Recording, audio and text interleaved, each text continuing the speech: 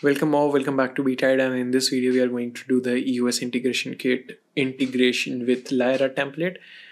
This works with any engine template, any Lyra project that you may have, so it doesn't matter. One more thing that I would like to tell new users is Lyra, like EOS kit that we have, is free and open source. So if you want, you can grab it from GitHub or Marketplace. Uh, Although the marketplace is in review, so it will take a few days. But that said, let's get started. I won't waste much of your time. Welcome back to the video. So now what we need to do is just create an empty Lyra starter game project, or that's what I'm going to do. I am using version 5.2, so I would be using the version 5.2 for the plugin also. Just creating a project maybe here. Yeah, that should do. And I will leave the name to be whatever the name is. It's unique enough for me to keep it for this video. So as soon as the project is created, I will be back. So here is the project, and then we will just go to the plugins folder and copy the EOS integration kit and paste it there. Oh, it did not paste. Okay. Nice. As you know, EOS integration kit is open source and free on GitHub, so you can just go and grab it if you don't have it now. And here's the latest version. Oops, I downloaded the wrong version. No issues, I will fix it later. For now, I can just go back to maybe, let me check. Yeah, go back, and I will just open up the project normally. Now, if you are using the correct version of the plugin, it will not give you the error that I will get like this. This is meant for that. While recording, I realized I used the wrong version, and I'm sorry for that. But if you are using the right version, you should not get this, and the project should directly open. So for now, I will just say yes, and it will ask me if you want to rebuild, and I will just say yes to that also.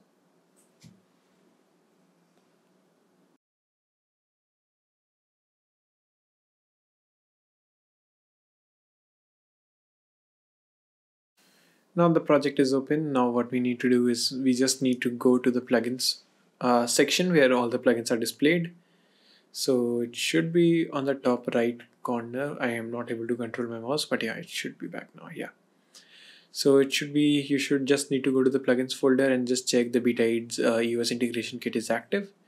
And then just search for the normal EOS plugins that Lyra uses. So for that, you can just search for EOS and you will get all these plugins. You need to disable all of these. Just make sure all other EOS plugins are disabled if you have any, like I am disabling them. And all EOS plugins are disabled, just restart the editor and that should do. Now I will keep on getting this editor message, but don't worry, I will fix it in the later half of the video. Now the project is open, so what we can do is we can just update because that will add a config that hey, your plugin is like the updated plugin is EOS integration kit. So if you go above, you should see a field for EOS integration kit under game. Yeah, here. Yeah, here it is, EOS integration kit, and we need to just enable the automatically setup kit option. If you want to restart the editor, you can do it now, but before that we have to fill all these other settings. So let's go and fill these up. So I already have this dev portal open from where I will grab these. Whatever product you are using, just open it up.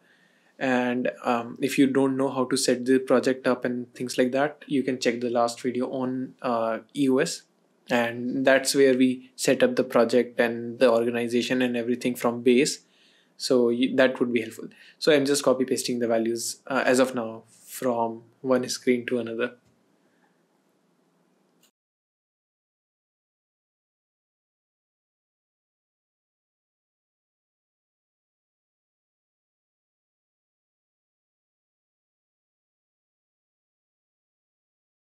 The encryption key also, so I will just set the default artifact to use the number one artifact that was the client artifact. And that said, just let's restart the project.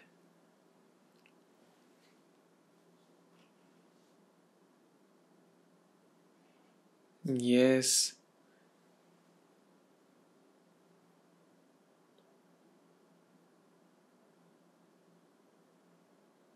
And here it is. So now what we need to do is basically just go to the output log to check if the EOS is active or not. So just scroll up on top, and somewhere you will find one thing about the EIK. Yeah, here you see created online subsystem instance for EIK and loaded subsystem for EIK. Now this is just a error for NT-cheat which we don't have in the editor. Now let's go to editor preferences and enable the logs. We also need to add the auth method, but as of now, because I just want to see if EOS is active or not, we can just use a normal method.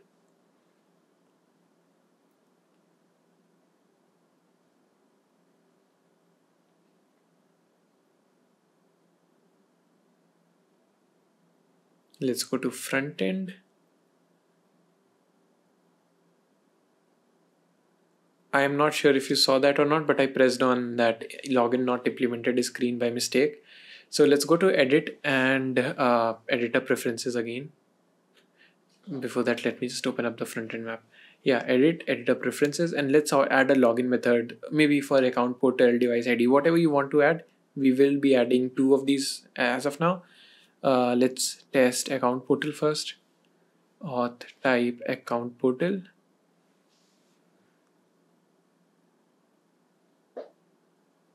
And then just open up the game.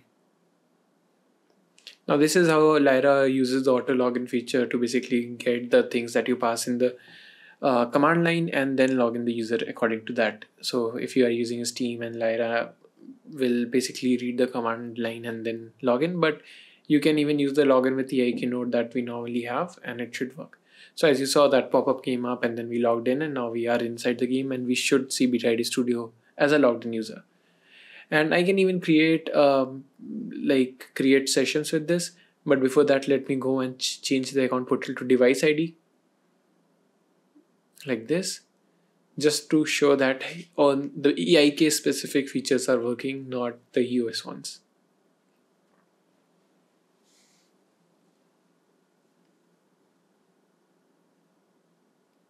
Without the pop-up, we logged in, and you can see the player name is empty, but we have the valid product ID.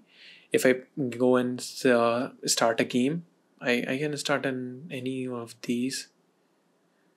Elimination. Yeah, and then I go on the dev portal. Oh, between the 2 things that you saw on top, these 2 tabs, I was just trying to see if we can have another login method, but that's not an issue. So let me go and copy the user's product ID and then just search by that. And you can see the lobby came up, and this is the current session that we are using. And whatever the shooter map name and everything matches our current session. So that seems to be working, and that means that matchmaking is working correctly. So the next thing that we need to test is packaging. So let's move on to the packaging section. To start packaging, just make sure you have the C++ classes. You can just generate Visual Studio files, and that should be enough. And I will change the version of my plugin to 2 so that that it gets included in a build. Make sure you download the right version of the plugin, please. And then make sure you are using packaging Lyra Game normal and also Lyra Game from here, not the Lyra Game EOS. Don't use the EOS section, just normal Lyra Game. And store the package wherever you want. And you will see a few errors, that like few warnings that you are not using the launcher version, but you don't need to worry about, because we are not using the EOS implementation of Lyra itself, but from EOS integration kit.